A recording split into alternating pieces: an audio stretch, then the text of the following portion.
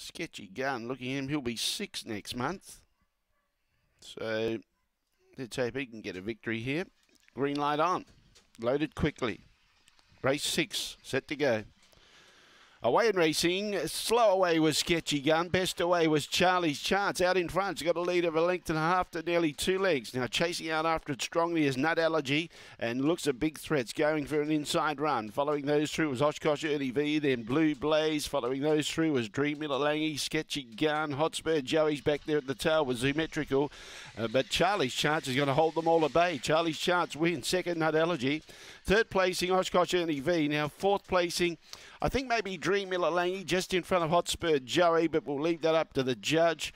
Pulling up quickly behind those, we had Oshkosh Ernie V, and Zoometrical was always at the tail end of the field. The time was around 23:28. It's 4:769. 4:769 after race number 6. 4:769, 23:28 the time.